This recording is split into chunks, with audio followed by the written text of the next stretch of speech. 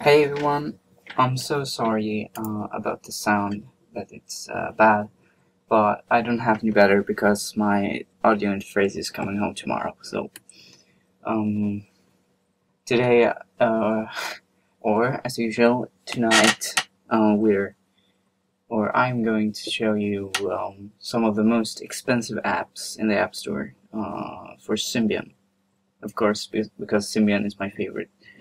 Um, so, uh, well, as you may know, my phone has been a little laggy, like always. And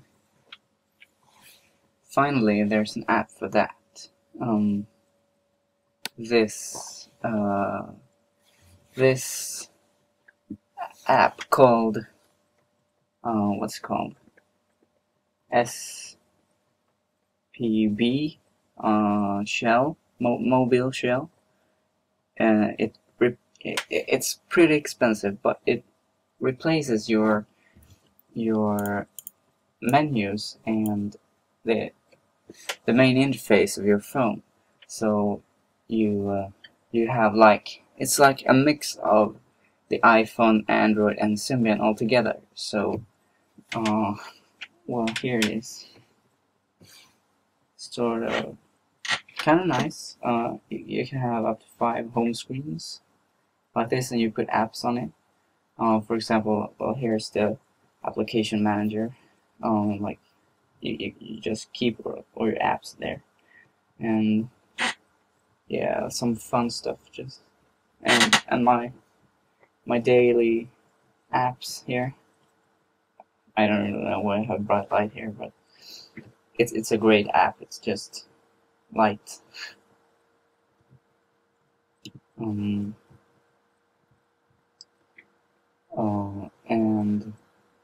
then we can go and oh, this app is 250 Swedish, so it's pretty expensive, and the price is almost the same in every currency, really. But well, yeah, you see, it's a very nice interface, and it doesn't lag. That's the most important. We can start here. This is also a home screen app, Spark. It's a beta, but I tried it and it was really bad because yeah, because it didn't flow down good, and it really lagged. You see, it's slow. It's very slow. So I don't like this one. Or I mean, it's a good effort, but it just doesn't work. You can see here, weather, your recent apps here, and then you can scroll down, but it's really slow, really slow. And what's nice with it is that it's both Facebook and Twitter compatible, so all of your such stuff appears here on your home screen. Well, I think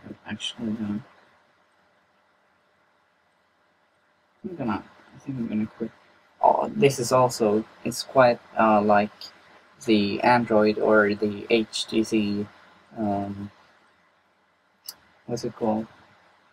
The interface for HTC phones. Sense. It's quite like Sense, but it's laggier. So, and here we have another expensive app, Gravity.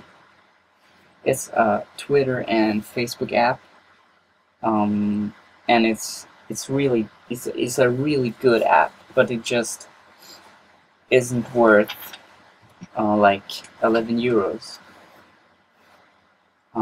If I go online here, I can show you. It tells me I don't have internet connection when I have. This app, on the other hand, isn't laggy at all. Floats on really smooth and nice. So here's my Twitter account, and you can see all the stuff here. And if you say you want to click a link, you can just, you can choose it here. You can go back and you come to your profile, your inbox and stuff. And Facebook is the same, just tap and you have all the posts here, and the comments are in red. Yeah, I know this. It's very nice, very precise. But it's 110, I think, Swedish. So it's, if you're a really big Facebook fan or Twitter geek, you should get it. Otherwise, not. Moving further, we have Magic Brush Lite. This is a light version, but whatever. I don't know how many of you that actually play this HTML5 thing that was on the internet some time ago. Like you have some tools that you can draw with, really cool ones. So say here, I want to draw something cool. I'm gonna pick out the stylus. That will make it a lot easier. That's one of the main benefits with a resistive screen, by the way, that you can use a stylus if you want to draw. Like this, it's a mirror. Someone else is drawing on the other side. So you can create really nice stuff with this, and like, I don't know, type things and make them look cool. Oh, that looks like a bunny.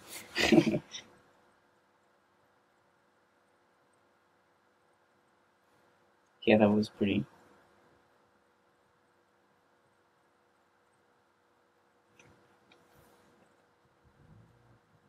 And you have other tools as well, as like this with long fur. You can actually make really nice light. I don't know. It's very good for drawing sun behind someone and make it look really professional. Like it's a really good one. Yeah, so that's that. And finally, we come to my personal favorite. It's not very special at all. It's SoccerBounce, which isn't really that terrific, but it just is so fun. I can sit all day with this. I can just throw away the company and Halo. I'll play this instead.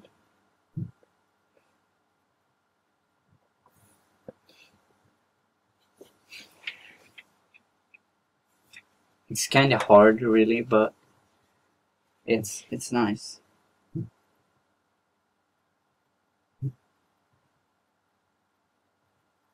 Whoops, I failed.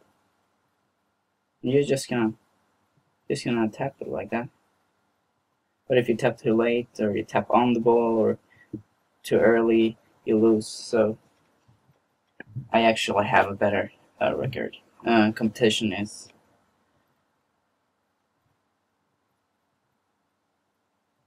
I'll call myself 2. It's harder because then you have to keep it inside the screen as well. But that's a nice app.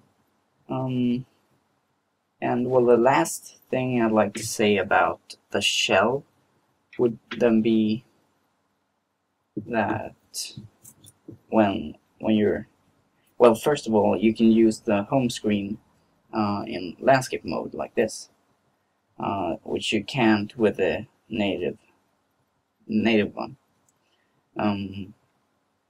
And another big plus is that if you get tired of this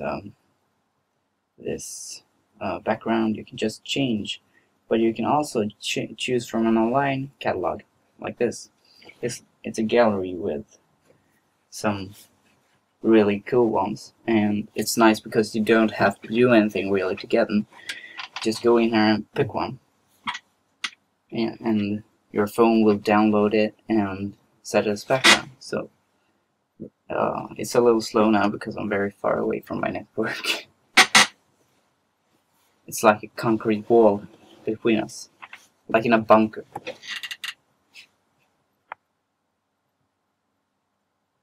Yeah, and yeah, I'll stop that because I don't want to wait.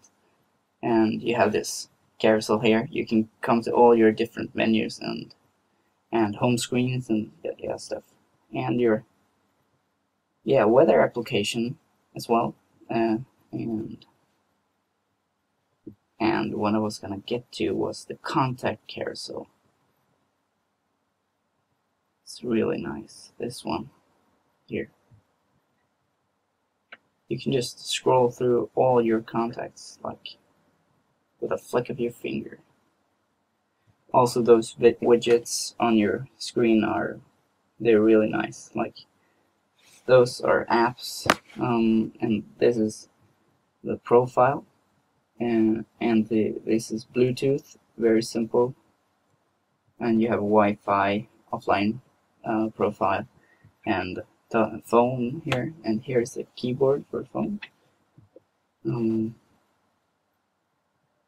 well, the very last thing is that there are themes for this as well. So I have one called Black Theme, which applies to the rest of the native menus that aren't changed here. For example, messages, when you're gonna type a message here, and I wanna edit this. You see those buttons are not as usual, so it's very nice, very nice, very nice message as well.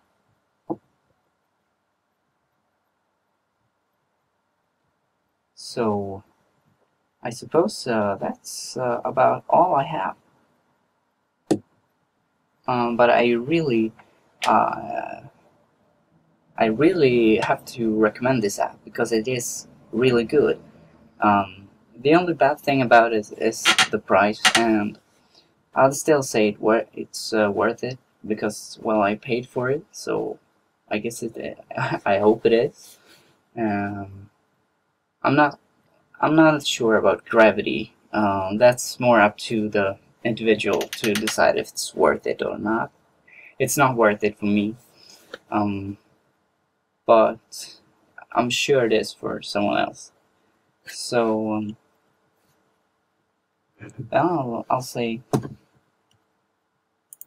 good night.